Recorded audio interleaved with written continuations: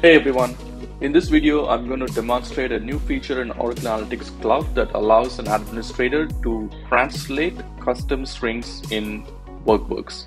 Let's take this workbook as an example. So I have one canvas which shows me a stacked bar chart, and you can see that I've provided a custom visualization title, and I've also added a visualization filter, and I've provided a custom label name for the Viz filter.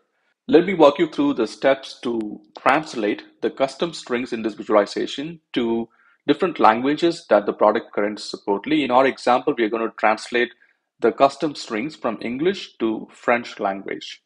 So I'm going to exit out of the workbook. And because I logged in as administrator user, I have access to my console. So let's navigate to the console, and the admin user can now see a new translation style. So let's open up the translation style.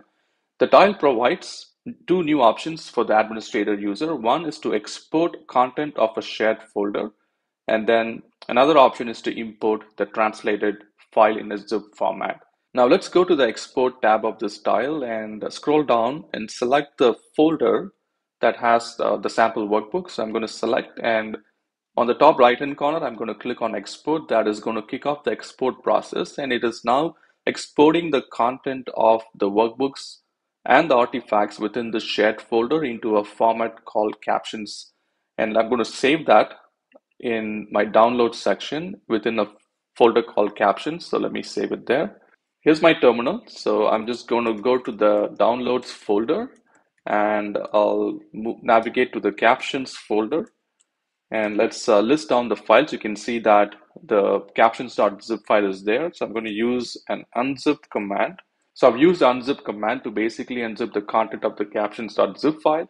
And you can see that there is a folder for every single language that the product supports. Now, in my example, I want to do the translations for the French language. So I'm going to select the path for /fr that has the captions.js file.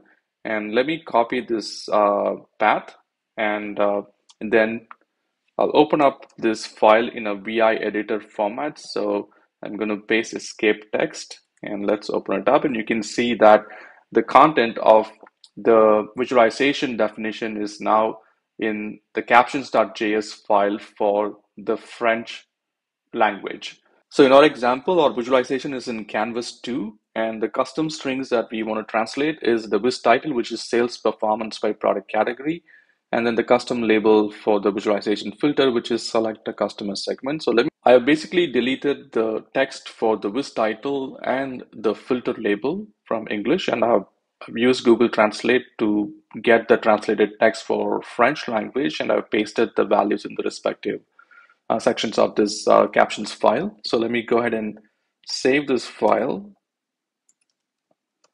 and we'll exit out of it.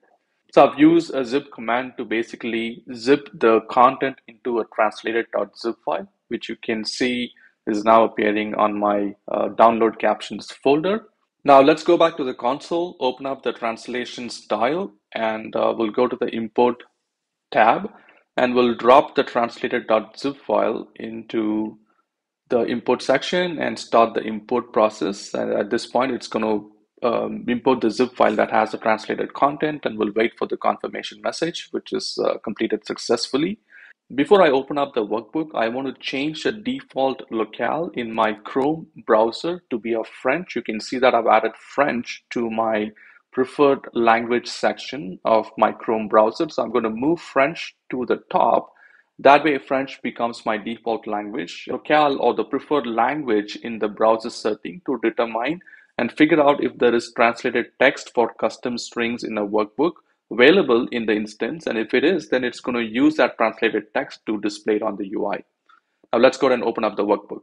I'm on the OEC homepage, and you can see that because of the browser's French language is the default, the product is using that language to translate the strings in the product to French language. But in our example, we want to see if the custom strings in the workbook is now translated to French language. So let's go ahead and open up the workbook, and you will see that the Viz title and the filter, the visualization filter title, is now translated to the French language. Thank you for watching this video.